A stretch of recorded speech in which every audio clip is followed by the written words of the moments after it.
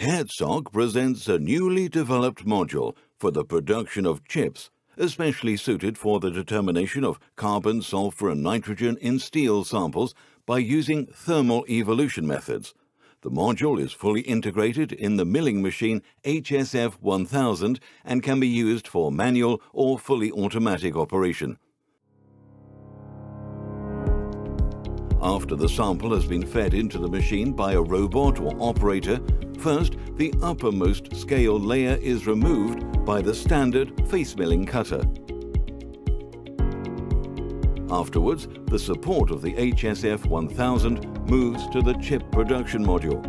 Here, the sample is passed over a cylindrical milling cutter with 30 cutting edges. The discharged chips are gathered by a collecting unit, which is efficiently protected from contamination by a cover. The special geometry of the cylindrical cutter results in a rapid shear strength reduction within the material and an early detachment of the chip from the sample surface. Accordingly, the produced chips are short and flat and have a smooth shape without ribbons and threads.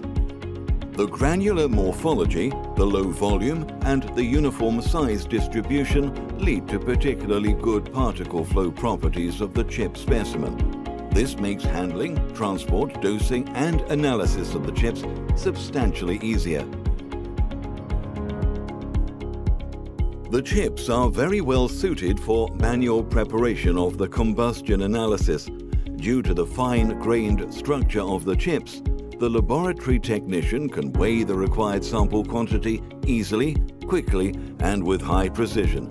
In addition, the granular chips allow for hassle-free filling into the sample holding area of ONH analyzers and unloading into the graphite crucible. These features guarantee high repeatability and accuracy for all analytical challenges of modern quality control laboratories.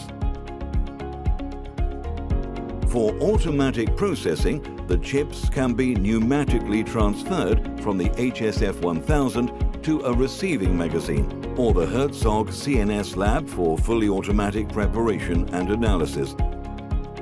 The special design of the dosing unit allows the precise gravimetric dosing of the chips into the crucible.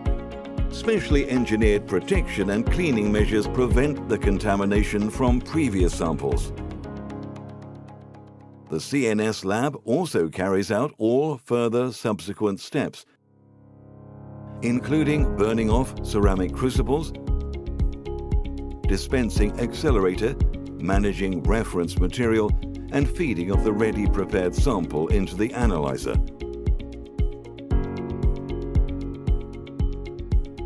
The laboratory has full control over all relevant parameters and can monitor the entire process from sample preparation to analysis.